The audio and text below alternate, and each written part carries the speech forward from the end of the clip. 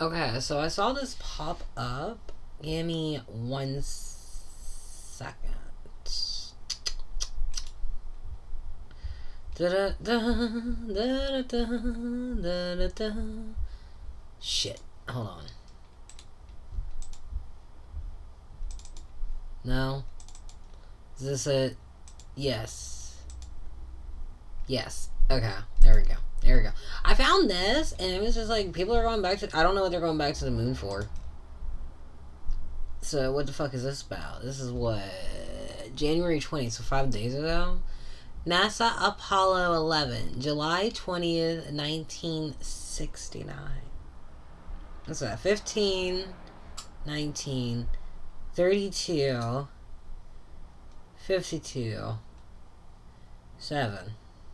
Then there's another... Okay. You know what? I don't feel like doing math today. It's been over 50 years since the United States sent the first humans to the moon in what was a highly competitive space race between the U.S. and the former USSR. Okay. We choose to go to the moon in this decade and do the other things. It's actually been almost 100 years. They are easy, but because they are hard. Now there's a renewed interest to return with many more global players involved. Russia launched its first moon landing spacecraft. Hold on, I want to hear him say that again with his whole hands.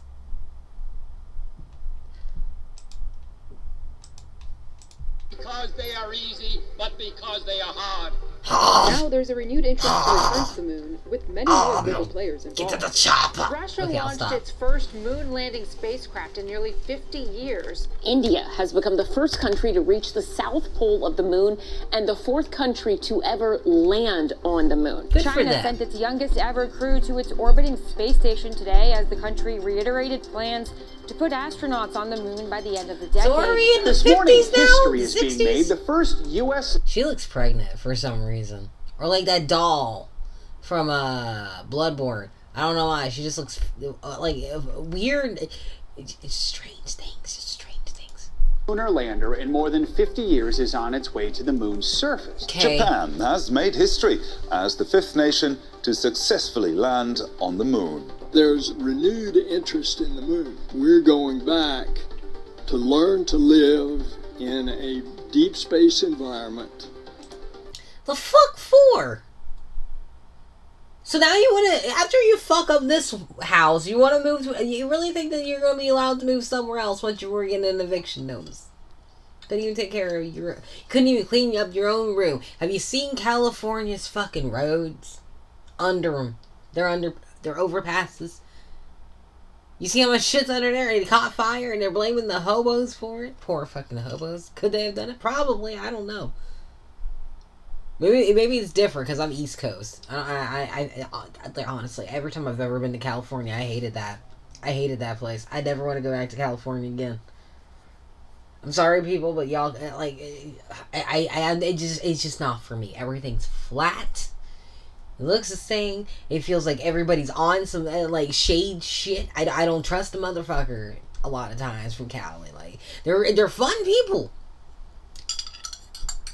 But they don't need to see where I keep my money. Thank you, phone. You know, they don't need to know where I keep my money. For long periods of time. Look at all these trash so people. That we can go to Mars and return safely. So we're gonna go to the moon and Mars? The fuck for? Look at how we just assume it's Americans doing this shit.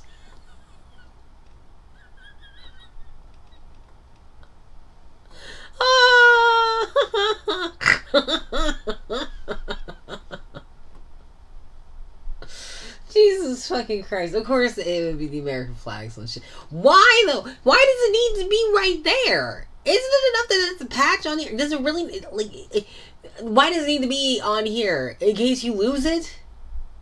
It looks like it's completely attached to, hold on. Oh, okay, there's a theater mode. How does that look? Not bad at all. Look, you can see it's attached like the wing of a fucking bird. It's skin. It's part of its skin. What the fuck? Like, how? You would have to, it looks like a fucking luggage suitcase that's attached to the suit. That's probably annoying as fuck. How do you zip that up? Would it be in the front? Is it maybe it's like a jacket overlay with the vest that you sip over? Maybe that makes it easier. Still though, that's fucking stupid. I don't give a fuck how much more weightless I am in space. I don't want to carry shit that's gonna make me uncomfortable in the neck and shoulders. Fuck that. The moon is a proving ground. We need to get to the moon. Humanity needs to get to the moon in order to learn how to live in space, in order to learn how to utilize the resources of space. So you want to live on the fucking dirt before you get to actual... Okay. But Pluto can't be a planet ever again? Are you fucking for real? So you want to inhabit this fucking moon, bare as fuck, with no resources, literally the Alsace-Lorraine of our universe, right? But Pluto can't be a planet. It's an exoplanet. Fuck off with your shit. This is bullshit. Am I being childish? Absolutely. I have that right. I just got off of work. I've been dealing with a migraine since yesterday. I feel better, but it's still ridiculous. And now people are telling me they want to farm the moon. They want a moon farm, everybody. They want a moon farm. That is really the stepping stone to all of the vast riches in the universe. And who gets to the moon this time around could have implications on Earth as well as the cosmos.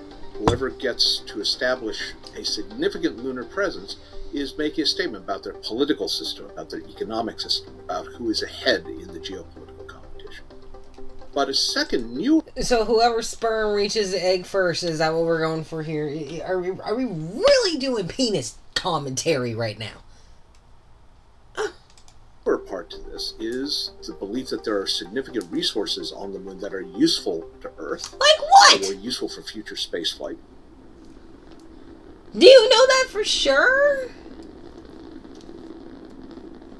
I feel like these are lies. The United States was the first country to put man on the moon in 1969. Supposedly. And to this day is still the only nation to have landed people on the moon. Okay, I'm sorry. I do not believe that we've ever been on the moon. There's a Van Halen belt and the need for like at least 6 inches of lead. There's the fact that there's really no sound of the rocket. Like, I know it's space and it's a vacuum, but you should at least be able to hear something from the inside. You're inside the goddamn thing. There's air everywhere. Sure, there's no gravity, but you can still fucking breathe. And if you can breathe, that means that there are molecules that can move, and sound moves through molecules. Like, we have recordings of each and every planet and our sun having a certain vibration where they're literally singing a song. But I can't hear the rocket that's right underneath their goddamn asses.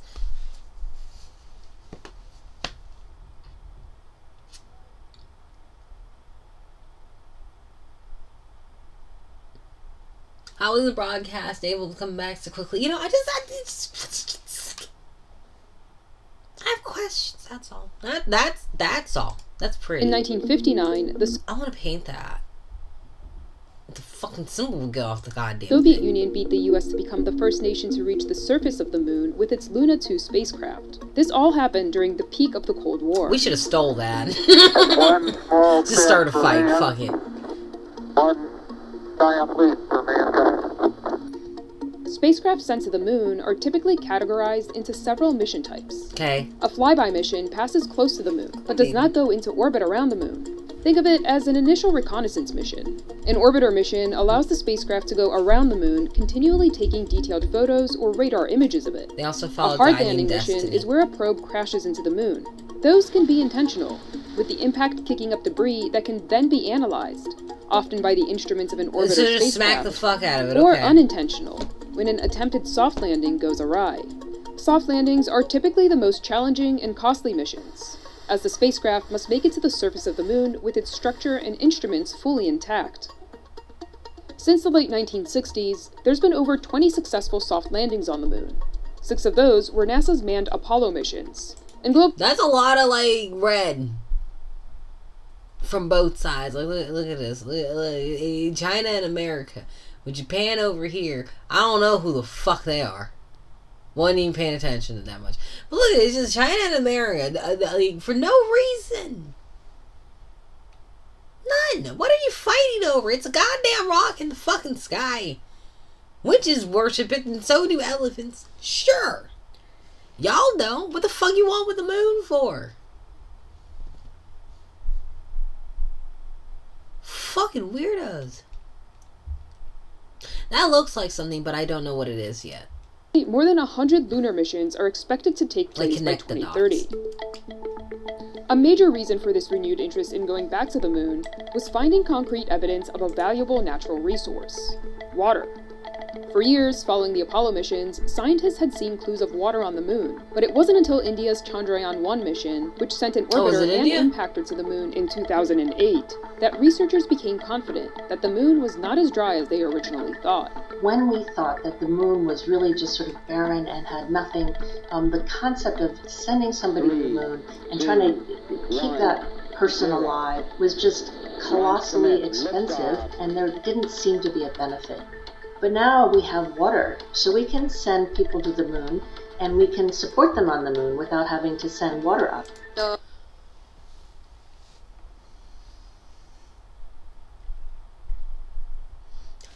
Has anyone drank that water yet? What are you going to even do to drink that to make sure that that water is drinkable? Like potable water. Is it potable for human consumption? What if there's a disease in the water? And it's like invasion of the body snatchers. And all of a sudden there's this thing going, yeah! In a weird, like, screeching voice because you're not one of them. And they know it. And they're making sure everybody else knows it, too. Like what if it's something that, like, it causes, like...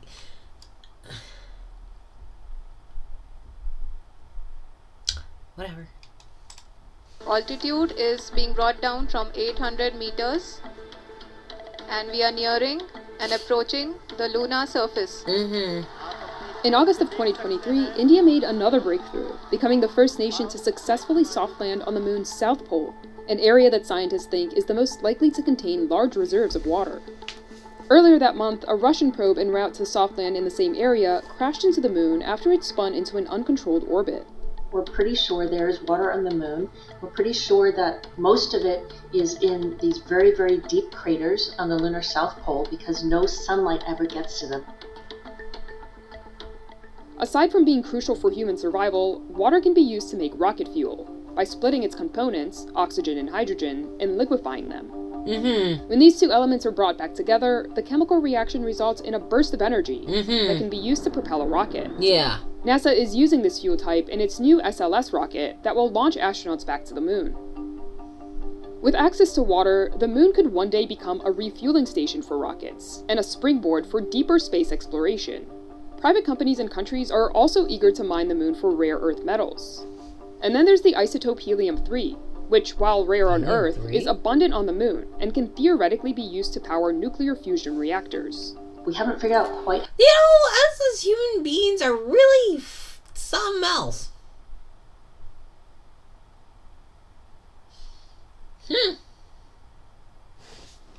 You know?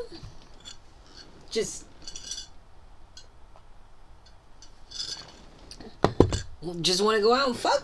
Go to fuck outside and fuck with things that aren't ours, and then, you know...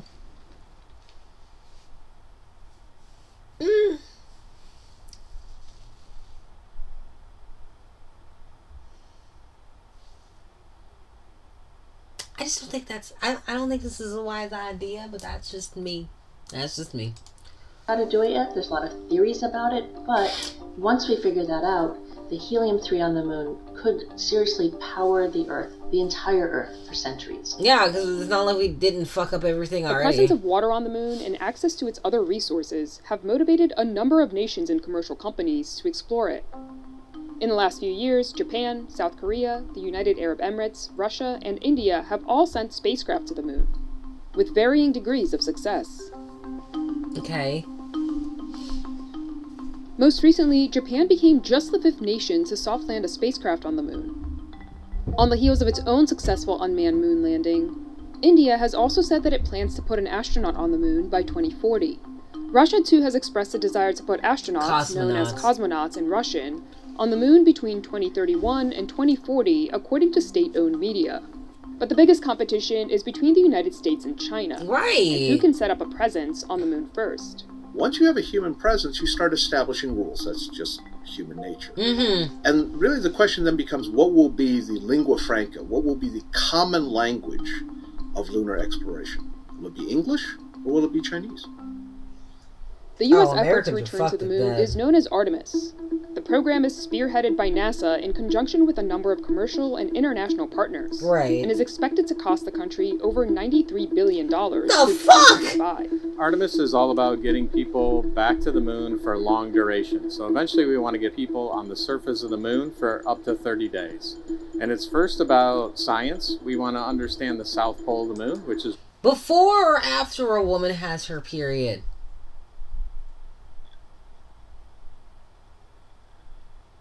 Because that's going to make a hell of a fucking difference. Just putting that out there. Are they allowed to have sex? Would you try to produce a baby on the moon just to see what happens? Where we're flying to. And we also want to test our systems close to home in a partial gravity environment before we send crews onto Mars. As has become the norm, NASA is working with a number of commercial partners to build out its Artemis infrastructure. Some of these companies include Lockheed Martin, Boeing, Aerojet Rocketdyne, Northrop Grumman, Blue Origin, SpaceX, Axiom Space, and Collins Aerospace. NASA's first mission, Artemis 1, took place in 2022 and tested NASA's Space Launch System rocket and Orion spacecraft, which will eventually carry astronauts to lunar orbit. More recently, just look at how stupid this is, right? Look at how dumb this looks.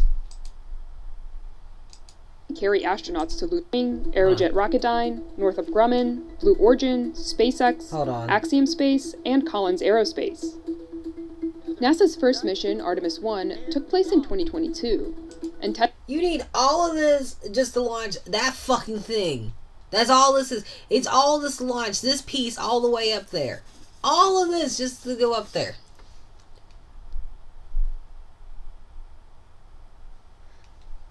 Just a lot. Where the fuck does the bigger pieces go? Is it biodegradable? I don't think so. Is it just in space? Does it fall back to the Earth? Do people have to worry about whether or not it's going to land on their house? Yeah, you know, I always wondered about that. Like, where does the rest of this shit go? Because it's got to go somewhere. Is it just a bunch of trash in the goddamn sky? Is that what the stars is? Garbage? There's just garbage. Oh my god. I should look that up instead of sounding so dumb. Tested NASA's Space Launch System rocket and Orion spacecraft, which will eventually carry astronauts to lunar orbit. More recently, NASA, in partnership with commercial company Astrobotic, launched the country's first lunar lander in decades, though it suffered a technical anomaly shortly after launch. The Artemis 2 mission, which was originally scheduled for November 2024, but has since been pushed back to September 2025, will launch 4 astronauts into orbit around the moon, before Artemis 3 returns astronauts to the moon's surface in September 2026. Whoa, wait, flying back to the moon is very hard. The portal colors? Though it suffered a technical anomaly shortly after launch. The Artemis 2 mission, which was originally scheduled for November 2024, but has since been pushed back to September 2025, will launch 4 astronauts into orbit around the moon. That's portal colors! The blue and the orange.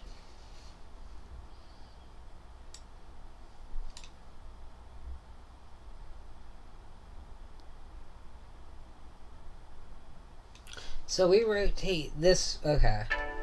Thank you, Phil. So why would you? Well, yeah, I guess it makes sense. You gotta like project. Well, wait. You have to go south to go east. Well, yeah, because if it's like anything like portal, yeah, you're gonna go through here, but the outcome is the outcome, and that's when you come back. So, huh.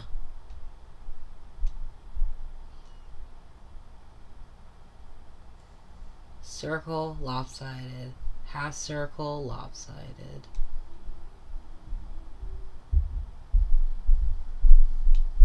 But here you're going east in order to go north.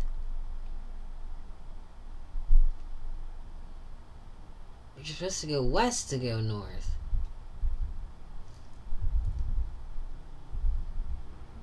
Huh. So would west go take you south then? But why is that?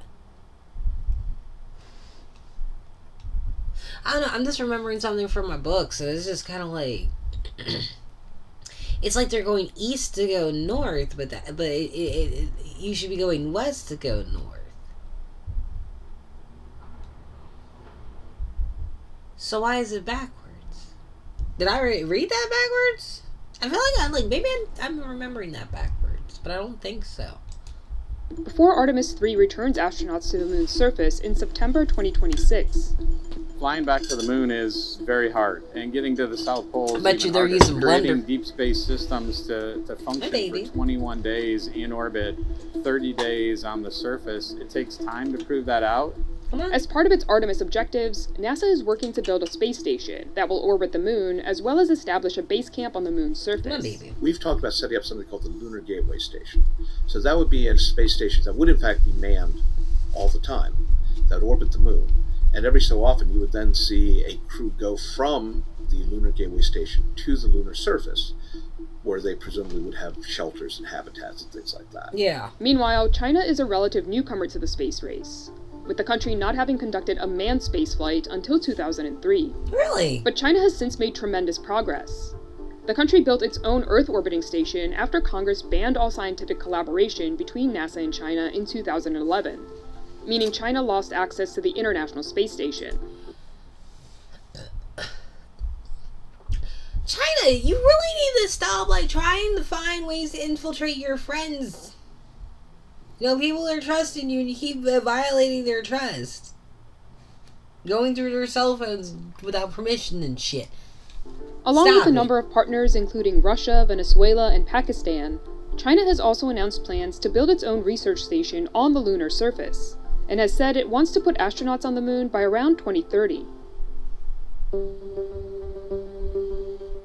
United States aerospace leadership has expressed concerns about China's moon ambitions, especially if the country were to establish a presence on the moon before the US. I think the space race is really between us and China, and we need to protect the interest of the international community. You see the actions of the Chinese government on Earth. They go out and claim some international islands in the South China Sea, and then they claim them as theirs. So naturally, I don't want China to get to the South Pole first with humans and then say, this is ours, stay out. The Outer Space Treaty of 1967 is often... Right, that's our job. And if you want in it, we at least expect payment. But we would let you in if you pay enough. And if you look right. But we would let you in if you have enough money. We would let you in if you're a blue blood family. And we will let you in.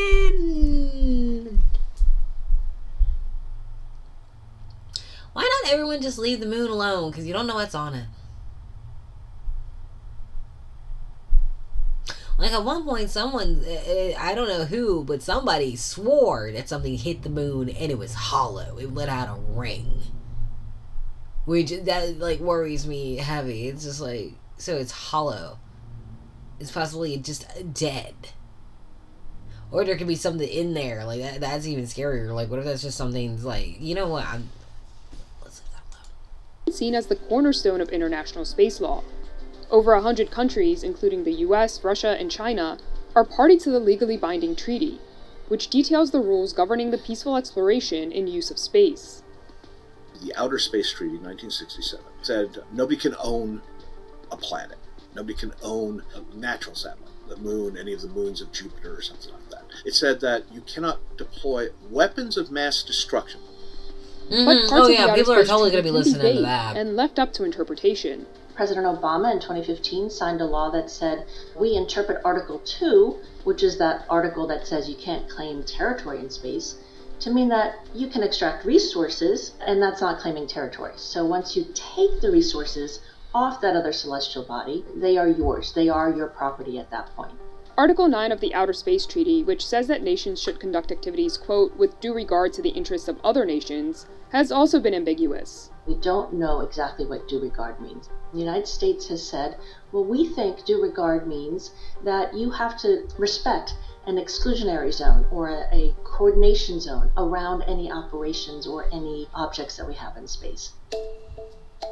It's not difficult to imagine such an exclusionary zone being set up by a country around a place rich in natural resources, for example. If you get to some of the most water-rich areas first, you could, because there is no formal legal system here to try to lay claim to that. If that first mover... I want there to be space cowboys with, like, bullets and, like, 9 rounds be shooting up going, and all that shit. I want to see someone ride a mechanical bull. Literally, a machination bull. An automaton. Yeah, I wanted someone to build an automaton where it's a bull that they ride all around, like shooting people with their space cowboy ways. Guitars jamming as the synthesizer pours in dramatically, like with suns and stars and shit. You know what I'm trying to say, but I want it to be dramatic as fuck. I deserve that. So is the first mover with respect to fusion. That first mover is going to control not just the moon, but the Earth as well, because they will have the access and be able to distribute that helium-3. In addition to the... At least you're pouring this into something. It's not like a fucking sub like the last fucking time. But still, I don't like it. The fact that the name Artemis, you know, the huntress goddess. I don't like that not one bit. Look at all these different fucking countries. I don't know any of them flags except for mine. I don't even see mine. That's a fucking shame. Wow. Oh, no, there it is. There it is. Coalitions of different nations have come up with their own sets of rules. In 2020, the United States introduced the Artemis Accords. This is a non-binding multilateral arrangement between the United States government and the over 30 other world governments participating alongside the U.S. in the Artemis program. Notably missing from these signatories, however, are China and Russia. Russia and China objected to the Artemis Accords for 2 reasons. Russia, of course, this was during COVID, just prior to the invasion of Ukraine, said, oh, this is the United States being imperialist, we're going to have none of it. And China has said, we're not going to look at the Artemis Accords because they were negotiated outside of the United Nations, which is the only place where space laws should be made. But even if everyone on Earth was to agree on a set of laws for outer space, enforcement right now would be another issue. Think about enforcement of international law. We know that we don't do a good job of that here on Earth. Imagine a violation of international law in space, and we can't even send people to the moon right now. And so enforcement is going to be very difficult. We've been doing shit like that. But before any nation can establish a presence on the moon or claim its riches, we did it with less money. They have to overcome some tough challenges. For China, the big challenges are, this is brand new, and they are still developing some of the key technologies associated. For example, a heavy lift booster to lift the space capsule and crew and consumables that would be necessary not only to go to the moon, but obviously to bring them back. The challenge to us is actually very basic. The Chinese approach is one based on long-term planning with programmatic stability. We have had repeated studies and projects and exploratory commissions on not only going back to the moon, but also going to Mars. But budgets change every 4 to 8 years, depending on who the president is, even more frequently if you think about who runs Congress. One of the things that was really phenomenal about the transition from Trump is that we did not lose Artemis. It was like the one thing that the Biden administration kept from the Trump administration. But despite the challenges facing individual countries, because he wanted to push the boundaries of what we can do in space, Hanlon remains optimistic. The exploration and use of space by treaty. So wait a minute. The only reason everybody's still invested in this whole going to the moon thing is because of Trump?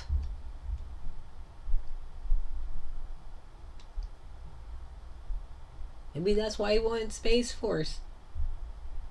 That's really got fucking Geminis, I swear. The Outer Space Treaty is... You know, I love you, Geminis, but if you weren't talking out all 4 sides of your mouth, it'd be a lot easier. Not all Geminis. But yes. To be for the benefit of all. And we can make it that way. Competition isn't necessarily a bad thing. We need to have a lot of countries excited because this is our first step as a human race versus as a Chinese person, an American person, a British person, a Kenyan person, right? Until they put that flag up. We need to stop thinking about ourselves in that way, and space is the way we're going to do Oh my god, he's running from a monster. With a suitcase. Of course he has a suitcase. This is the dumbest shit. This is dumb. Okay, like, I'm over it, so... I don't know. Let me know what you think, if you care at all. I think this is a terrible idea, especially since I saw the Portal thing. And if you played that game, you understand what I mean by that. Like, you know, speedy thing goes in, speedy thing comes out. That's all. But it's through the moon, and that bothers me a little bit. But that's all. Talk to you guys later. Bye.